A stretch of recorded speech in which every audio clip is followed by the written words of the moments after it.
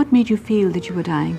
You know what happened actually was that I had taken heroin and stuff like that, and I went to sleep, and I woke up hungry. It was early in the morning, so I told my servant, I said, get me something to eat. So he started crying and he said that you woken up after 2 days.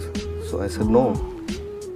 He says, yeah, 2 days ago you went to sleep and the house has gone crazy. People are worried. And I said, what?